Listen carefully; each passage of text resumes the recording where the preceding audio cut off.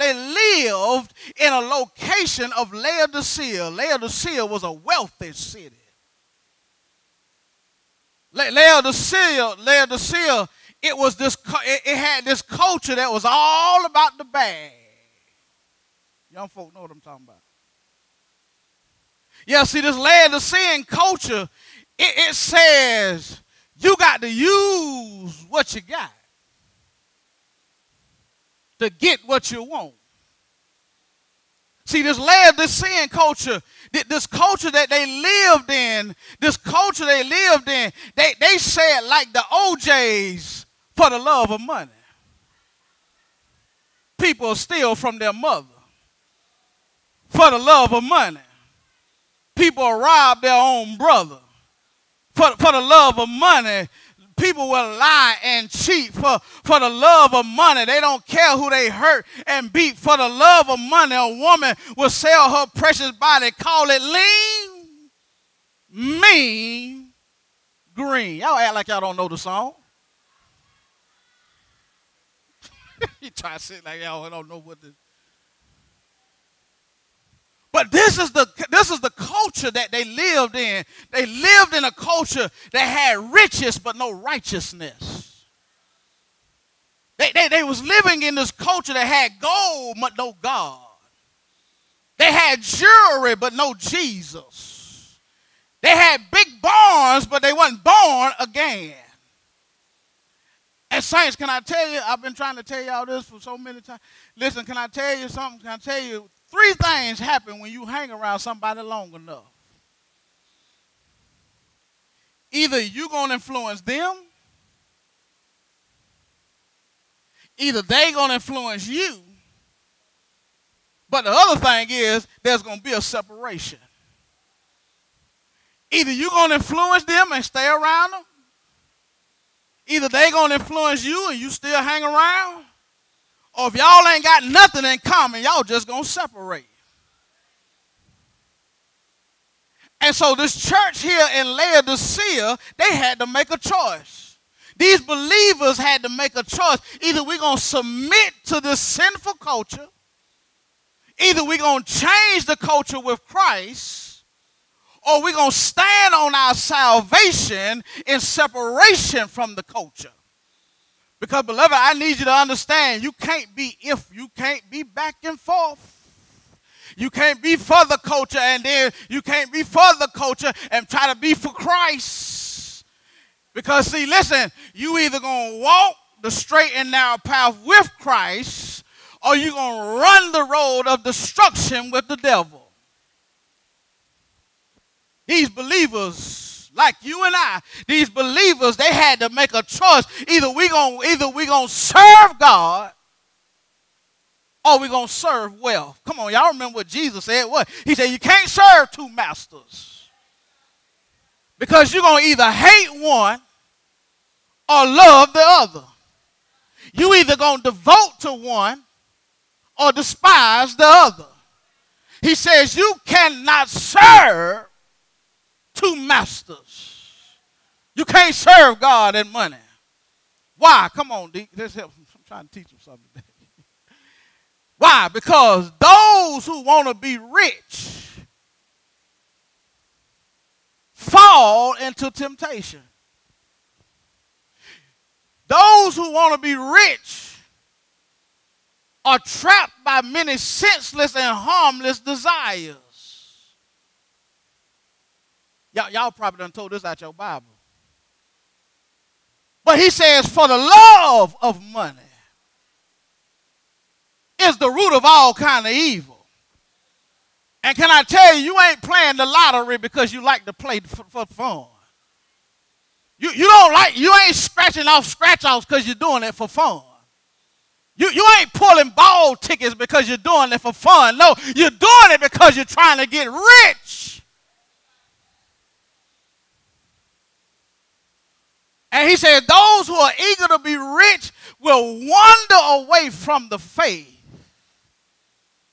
Here we got these believers in church, these believers in Laodicea. They had to make a choice, and guess what they chose? They chose to hate God and love wealth. These believers right here in Laodicea, they chose to devote to wealth and despise God. They chose riches over righteousness. Because remember, y'all, remember the context. Jesus, he's critiquing, he's correcting not the unsaved, but the saved. It was the church who put wealth over worship. Come on, give me your minds. Wake up, give me your mind. Y'all do remember when Jesus went to Jerusalem. And he found them selling in the sanctuary. Because they was concerned about taking up money instead of giving out mercy. The church was so concerned about buildings and budgets instead of being a blessing to somebody else.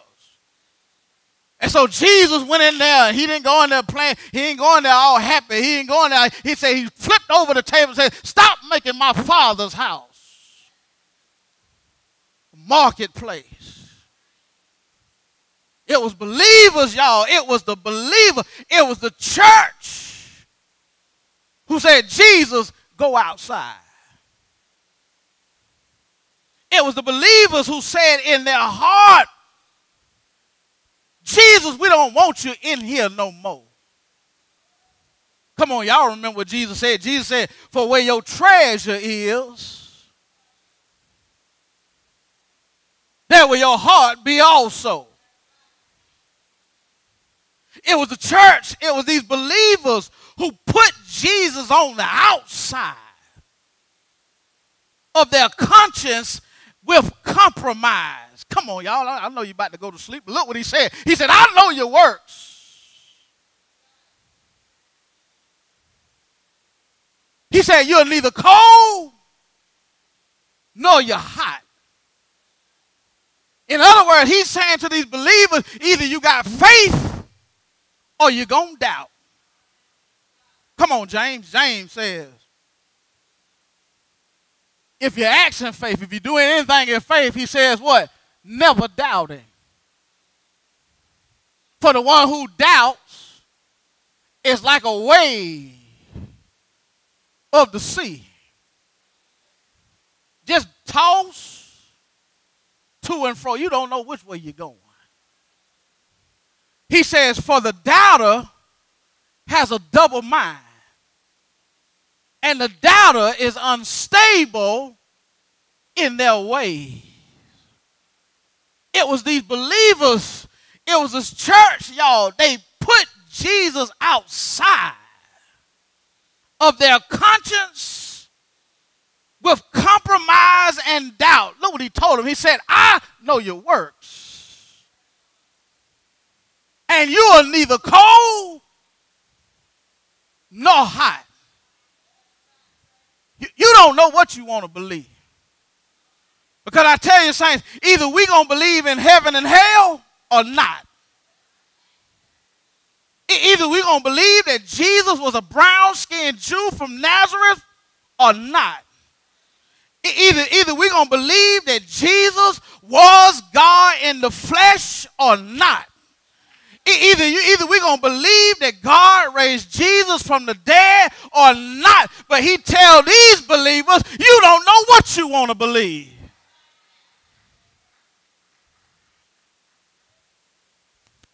Because he's talking to those who once had faith. And so they put Jesus outside because of compromise and doubt. Because saints, I mean, he said, listen, either you're going to believe in the scriptures or not. You got folks sitting up in church. I don't know if the Bible real or not. You got folks sitting up in church talking about, I don't know if Jesus real or not. He said, I wish you was either cold or hot. I mean, either you're going to believe that in the beginning God took out of nothing and made something or not. Either we're going to believe the wages of sin is death or not. Either we're gonna walk by faith or not, because the Bible says without faith it is impossible to please God.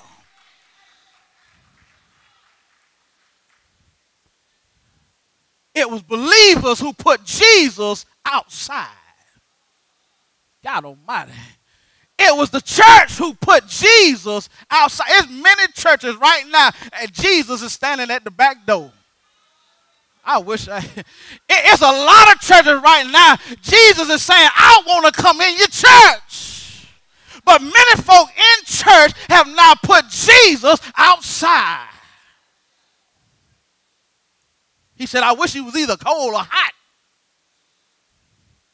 But because you have a form of godliness and deny the power thereof, because you're chasing after worldly wealth and not God's glory, because you put Jesus on the outside of your mind and your heart, Jesus said, because you're lukewarm.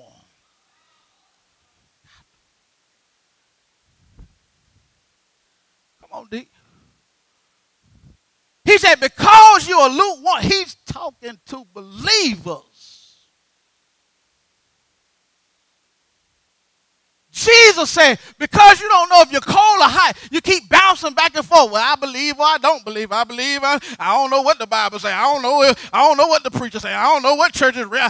You just back and forth. Don't know what to do. He said, either you're going to be cold or you're going to be hot. He said, I need you to choose one because you're making me sick.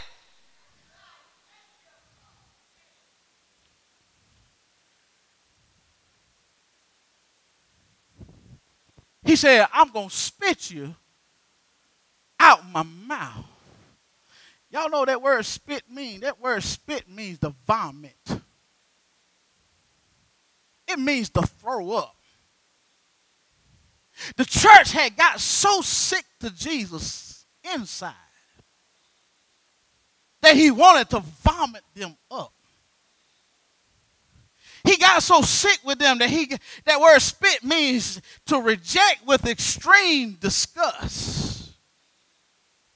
These believers had made Jesus so sick because they was wavering in their faith. He says, I'm going to spit you out of my mouth.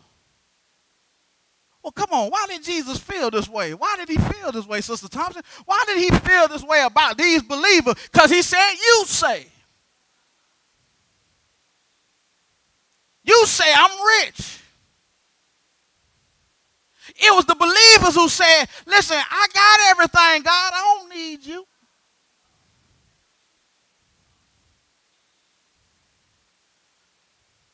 I'm riding good. Eating good in the neighborhood. Can go to the bank whenever I get ready. Paying my bills on time. Go get my hair did when I want to. Go get my nails did when I want to. Go out of town when I want to. I'm rich. I don't need you for nothing, God. Y'all see the attitude that they developed in their heart and mind? They said, God, I don't need nothing.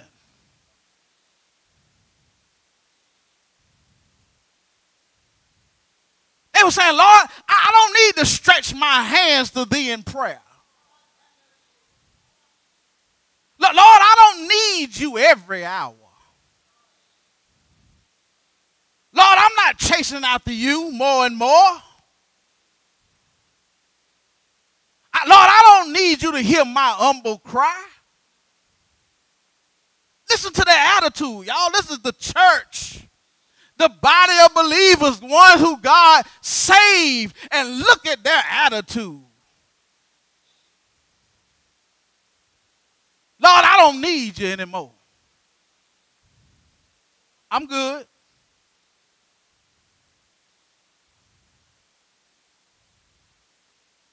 But Jesus said, you don't even realize. And saints, I need to tell you something right there. That's a sad position to not think you got it going on with the Lord and you don't.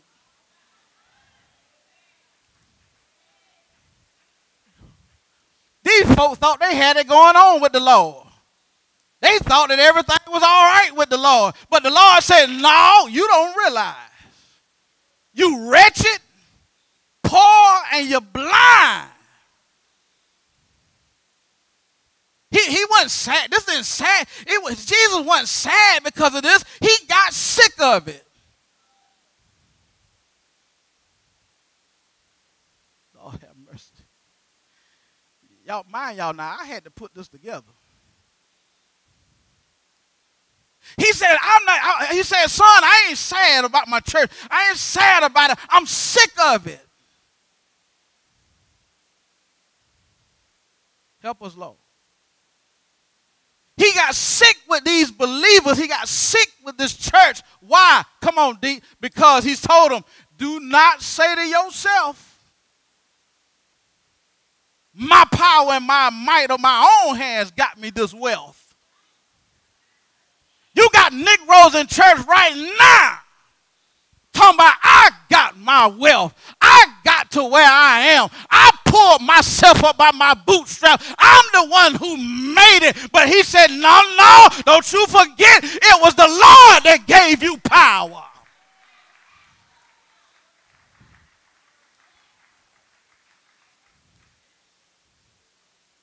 What makes Jesus sick, y'all, what makes him sick is when believers are not content with whatever state we're in. It was Christians who were complaining all last week.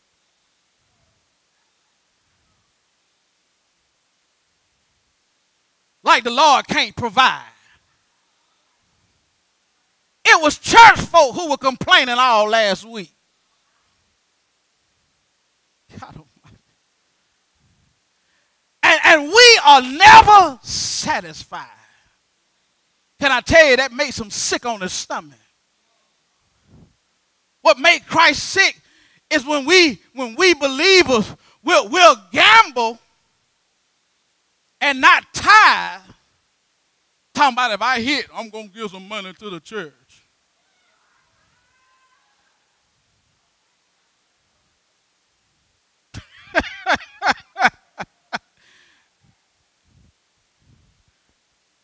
Some of y'all can't even look up at me because you done said it.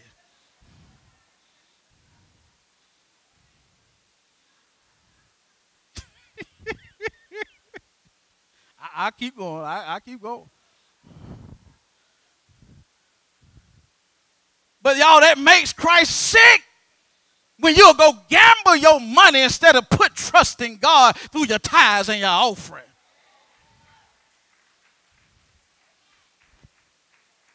That makes him sick on his stomach with his believers. It makes him want to vomit.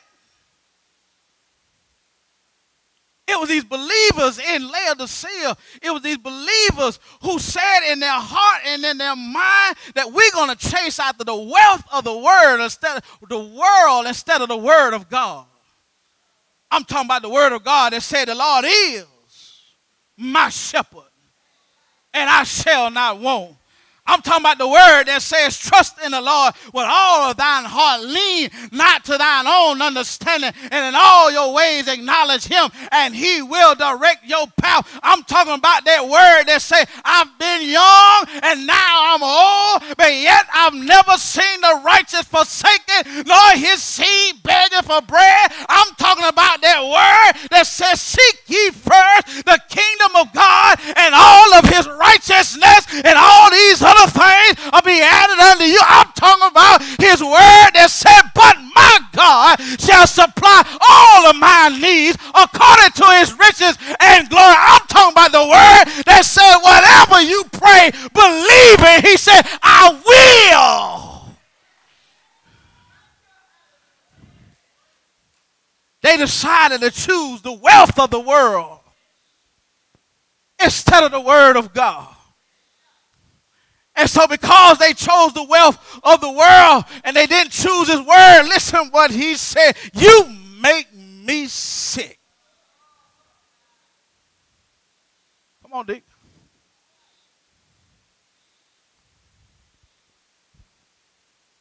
It says you're neither cold nor hot. You make me sick. You want to trust me today, but then you don't know who I am tomorrow. You make me sick. Because you say, I'm rich. I got it going on. I'm prospering in the world. Lord, I don't need you for nothing. Jesus said, you just don't realize. You blind and naked. Saints, we put Jesus outside. Our heart and our mind, when we depend on the world's wealth. Listen, you put Jesus on the outside. When you depend on your self-righteousness. You put Jesus on the outside when you depend on your career instead of Christ. When you depend on the government instead of God. When you depend on your credit score.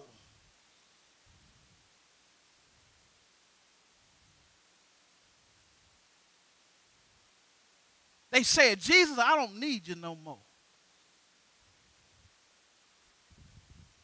But y'all, come on, look at Jesus. Now, he could have just spit them out of his mouth. I'm sick of y'all. I'm sick of y'all treating me this way. I'm sick of y'all. But Gary Nell, here Jesus go again, showing his love and compassion. Here he go again, showing his restoration. Look what he said. Y'all, let me give you some advice. He said, I counsel you to buy from me gold. Now, let me help you now. Let me help you. Because somebody's saying, wait a minute. I got to buy this restoration from God? No. That's why to my students, my Bible study students, and all my teachers, that's why word study is important. Because that word buy there is figurative for obtain. And what he was saying, I want you to obtain from me what money can't buy. I wish I had more help right there, Trina. I'm trying to tell you, Jesus said, I got something that money can't buy. He said, I got something that'll make you show enough rich. He said, I got something that'll cover you. And so your shame won't be naked. He said, I got something that'll cover you. And what is it? It's redemption. Because I need to tell you, saints, redemption with God is the only thing that can make you rich. It's redemption with Christ, the only thing that can cover your sin and shame. It's redemption with Christ is the only thing that can restore your eyesight. We once was blind, but now we can see. Christ said, I got something money can't buy. My redemption. But then, come on, y'all. I'm trying to get out of here. But then he comes around and says, I reprove and I discipline those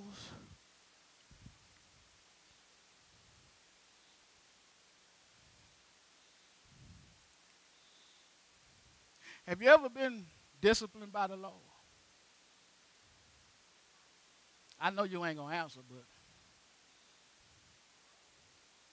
have you ever been disciplined by the Lord?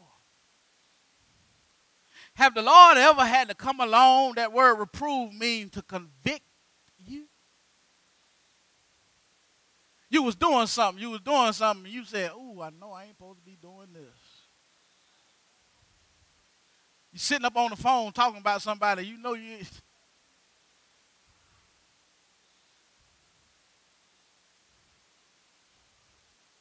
I'm just trying to tell you that's the love of God. He's trying to correct you.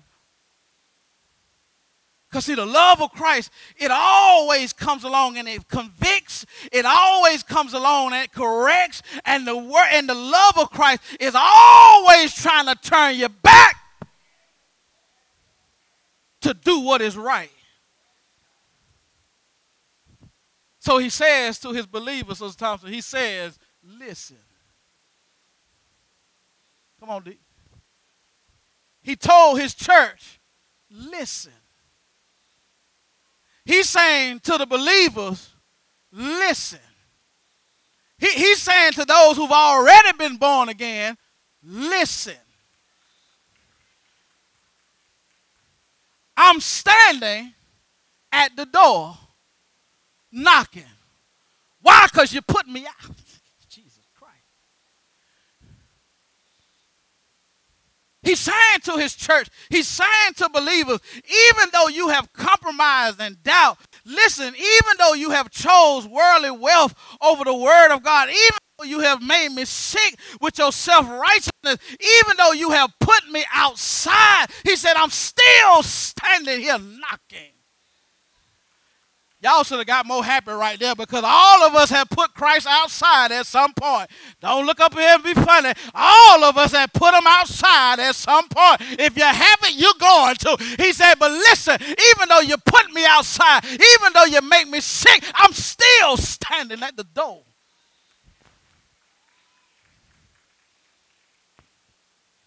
And I'm knocking. He says, even though I once was in, but now I'm out. Christ said, even though you no longer wanted to enjoy, saying in order for you to put somebody out, that means you didn't enjoy their fellowship. Y'all better hear what I'm saying here this morning. In order for you to put somebody outside, that means you don't want to be a fellowship with them anymore. Christ said, even though you chose riches over righteousness, he said, listen, I'm still knocking at your door.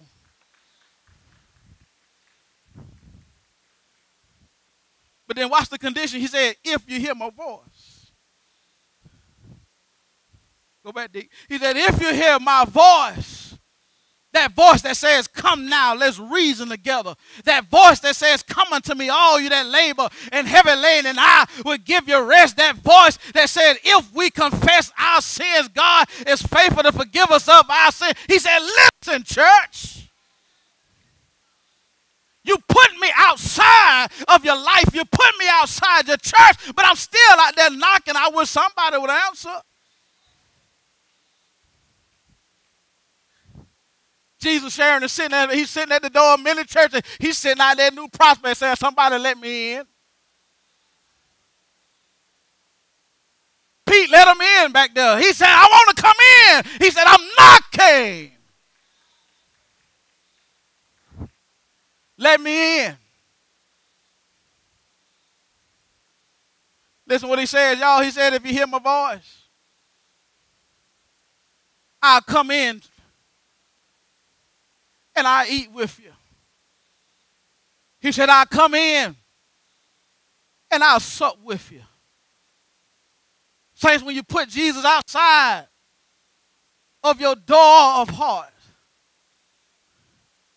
listen, he's always saying to the church, I'm standing at the door.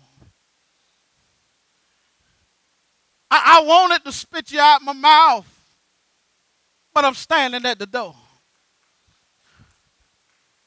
I wanted to dispose of you and get rid of you, but I'm standing at the door. And he says, if you hear my voice, church, if you open the door, he says, I come in and sup with you. He said, I come in and fellowship with you. I wish many of our churches would open up the doors, Deke, so Jesus and the Spirit of Christ can come in. I wish many believers would open their door of their hearts back up and let Jesus come back in. But look what he says, y'all. Verse 21, he says, to the one who conquers. He says, to the one who believes. He says, I'll give you a place. God Almighty. I was about to spit you out my mouth, but now I'm going to give you a place. I was sick on my stomach with you, but now I want to give you a place. I want to give you a place somewhere around my throne. And I'm trying to tell somebody, if you just get back to believing, if you believe in the Christ who walks among the seven lampstands, if you believe in the Christ who was the first and the last, if you believe in the one who was dead but he is now alive, sitting at the right hand of the Father, if you just believe in the Christ who has the keys of death and hell, if you just believe in the Christ who has set before you an open door, he sent me by to tell somebody, you made me sick, but I'm giving you another chance. I stopped by to tell you,